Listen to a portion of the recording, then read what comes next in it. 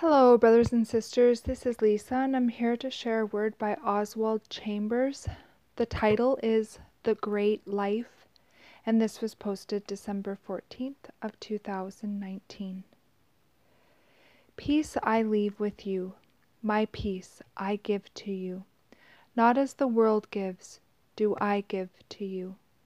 Let not your heart be troubled. John 14, verse 27. Whenever we experience something difficult in our personal life, we are tempted to blame God. But we are the ones in the wrong, not God. Blaming God is evidence that we are refusing to let go of some disobedience somewhere in our lives.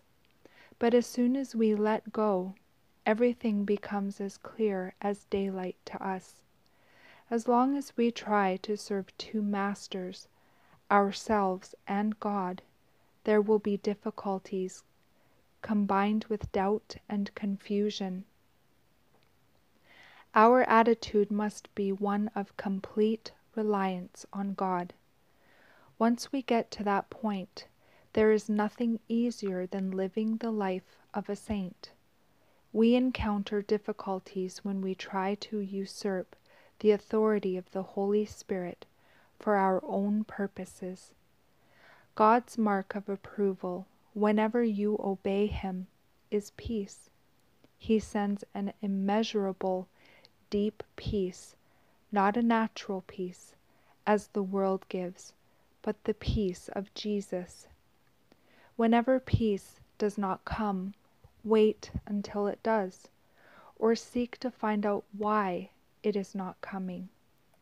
If you are acting on your own impulse or out of a sense of the heroic to be seen by others, the peace of Jesus will not exhibit itself. This shows no unity with God or confidence in Him. The spirit of simplicity, clarity, and unity is born through the Holy Spirit, not through your decisions. God counters our self-willed decisions with an appeal for simplicity and unity. My questions arise whenever I cease to obey. When I do obey God, problems come, not between me and God, but as a means to keep my mind examining with amazement the revealed truth of God. But any problem that comes between God and myself is the result of disobedience.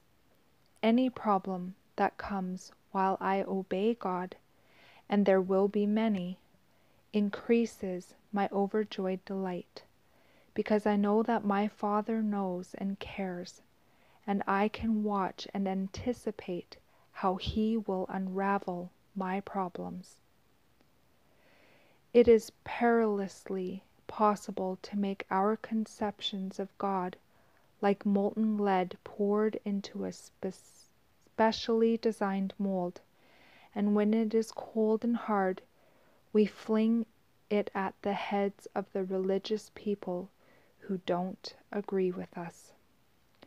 And that is the end of this word. I pray you all have a beautiful day in the Lord. God bless each and every one of you, and I will see you either next video or in the air. Bye-bye.